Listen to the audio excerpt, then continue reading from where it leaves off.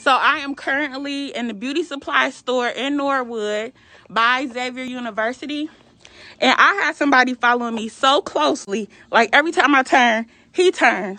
Like it was real ridiculous, right? A staff member approached me like, "You okay?" Because they saw the stuff going on.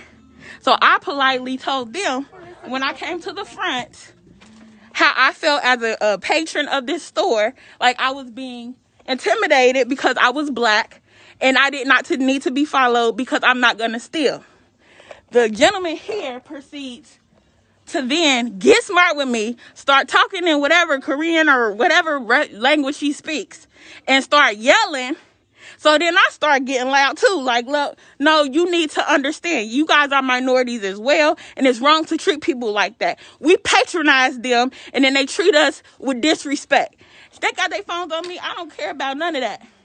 They threatened to call the police on me, but what they need to understand is, like I told them, call the police because I have a right to express how I feel as a patron of this store.